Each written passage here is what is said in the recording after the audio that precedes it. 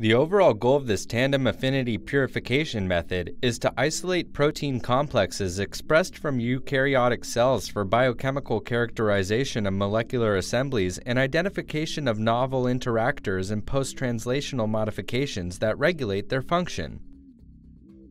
This method makes possible the purification of intact protein complexes from eukaryotic cells to identify novel interactors and regulatory post-translational modifications that fine-tune their function.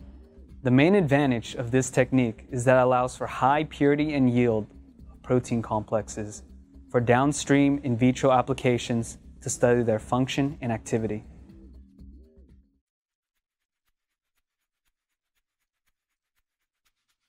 Cells are collected from strep affinity purification 48 hours post-transfection.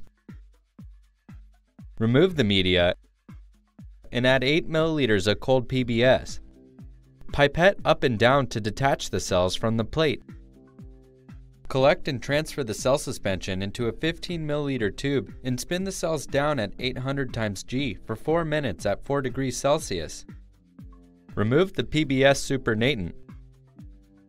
Spin down at 800 times G for 1 minute at 4 degrees Celsius to eliminate any residual PBS.